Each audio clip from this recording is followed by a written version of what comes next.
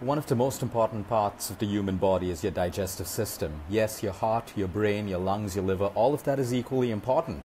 But your digestive system, which is mostly ignored because of the things that we eat, the amount of food that we eat, we overeat, we put in all junk and processed foods all the time, never thinking twice about what we put in our mouth, will then be broken down by the body and used either to grow us, to heal us, or to destroy us and cause disease.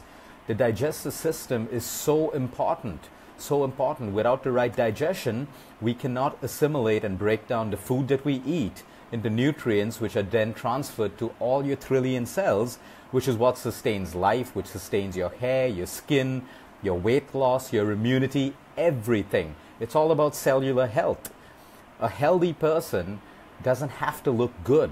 A healthy person means that all of that nutrition is able to reach the cells, and all of the toxins from the cells are able to come out of the cells and be carried out of the body, excreted, sweated out, or eliminated from the human body. Now, for the longest time in India, we suffer from digestive issues. Common symptoms like acidity, bloating, flatulence, nausea. We have constipation. We have stools which are dark in color, sometimes greenish black, sometimes completely black. We have the loss of appetite and this heavy feeling in our abdomen. Some people have abdominal pain. Some people, they feel they've passed a complete motion, but they still feel that heaviness like they haven't passed out all the stool. Some people just have this dull, heavy feeling. They don't feel like eating food. The sight of food turns them off, and they slowly lose their appetite. Some people have stomach ulcers. Some people have peptic ulcers. Some people have ulcers in their esophagus. These are all signs of a very, very poor digestive system, which means you are in very poor health. Now, this is not to scare you. It also means that your body keeps giving you these symptoms so that you can do something about it. Like I always say, a symptom in the human body is the body doing the right thing at the right time, always, if we're aware and we do something about it. Or that symptom is eventually going to become a disease and destroy you or your health. Today I want to talk about H-Pylori. It's called a Helicobacter pylori bacteria. It's estimated that about 60% of the people across the world live with this bacteria in their systems and don't even know about it. That's because this bacteria slowly grows in the mucosal linings of our stomach and our small intestine, and it doesn't give us symptoms. Very, very similar to renal or kidney failure. You know, we come to know about kidney failure when the kidney is almost 90% damaged. Anyway, coming back to H. pylori, this is a bacteria, and this bacteria is responsible for most of the symptoms that we just spoke about. But today, when we get any of these symptoms, we take an antacid, we try to do endoscopies, colonoscopies, all of that stuff. That's great. That's great. But first, we should always check and see, why am I having all these symptoms? Could it be a bacterial infection? Could it be an infection? And we get diarrhea, or we get constipation. We just treat the symptoms all the time, never getting to the root cause. And that H. pylori bacteria grows and grows, inflaming the inner walls of your stomach and your small intestines. And that's when we get ulcers. That's when we get that bloating, that constant nausea, that feeling of, fatigue throughout the day, no matter how well we sleep, how well we exercise, and how well we eat. Anemia, a rapid decrease in your hemoglobin and your red blood cells. It's necessary that we check for H. pylori. Now, there's a simple test and there are complicated tests. Always start off with a simple test. Always a simple test. Before you just decide to check what's going on in your body with all these fancy machineries today, do your basic test and see if your parameters are fine. If your parameters are fine, that's it. Now, if there's a problem with your parameters, then you test further.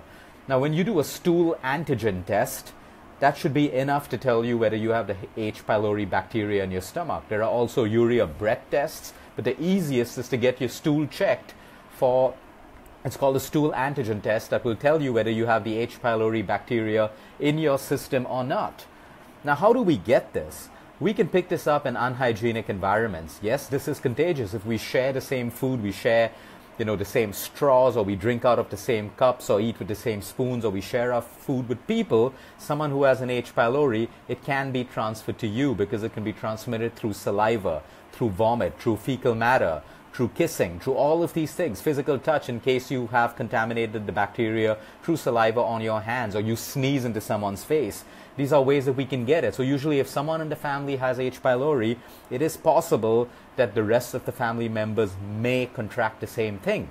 Anyway, so the precautions are basically, hygiene and, not sharing our food with people that we don't know, not drinking out of the same water bottles, which is a very common practice, with people that we don't know. It may be fine with people that we know, but you never know who has this bacteria that's living in their systems, and you may just get it as well. Let's go straight to the solution. This is a bacteria that breeds in the mucosal linings of your small intestine and your stomach. We did a video a couple of days ago about not being so alkaline while you eat, because your stomach requires the right amount of stomach acid, which should be acidic, about 1 to 3, which is highly acidic, because the right stomach acid and the right pH level of stomach acid sterilizes the food that comes into your system. So if you have the right stomach acid and the right pH level, H. pylori cannot exist in your system.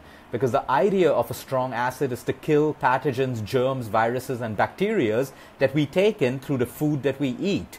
But because we're alkaline all the time, our stomach acids during digestion do not have the right stomach acid or the level of pH, and that's why the H. pylori has a breeding ground. So the first thing to do is make sure that we're not too alkaline while we eat. It's a balanced diet. No drinking lemon water, no having all of this alkaline water before your meals, with your meals, after your meals. There's a time to be alkaline. That's when your lifestyle is too acidic.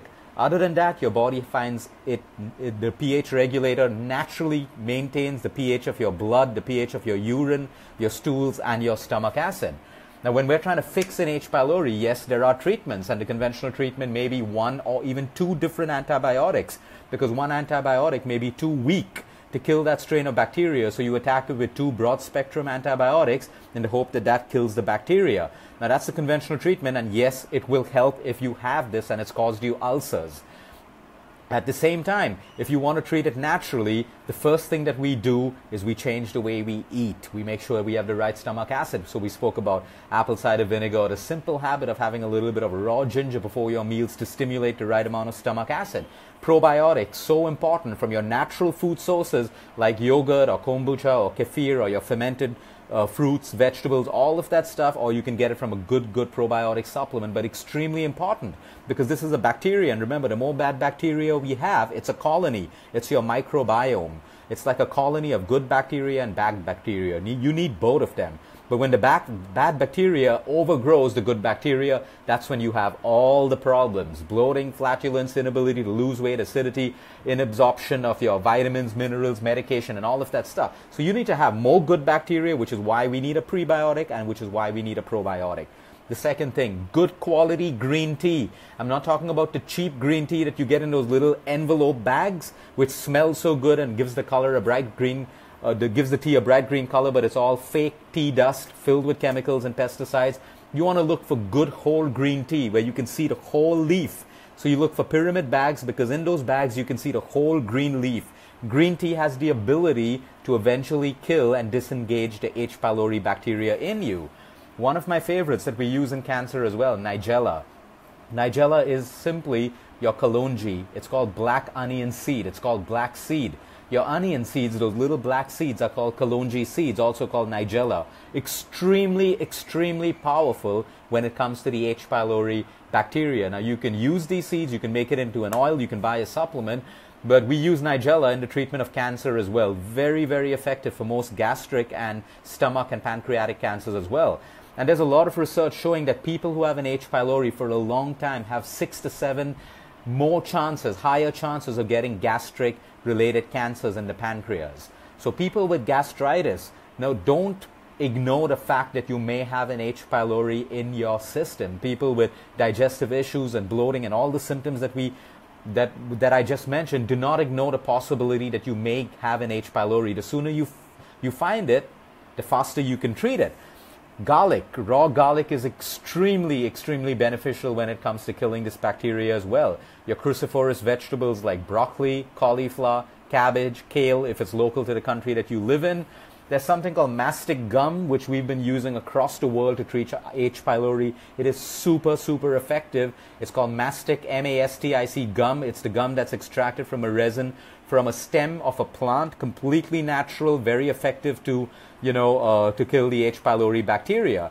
And then we have bee propolis. A few days ago, we did a video on raw, unheated honey that contains something called pollen and propolis, which is extremely, extremely beneficial. So for people in New Zealand, Singapore, and the Far East, we use bee propolis or bee honey extracts to treat H. pylori as well. People also use a UMF Manuka honey 12 range to also treat your H. pylori. For all our common treatments, we advise people to crush 1 or 2 cloves of garlic and have that with a tablespoon of Manuka honey or bee propolis, and that's absolutely fantastic to treat H. pylori.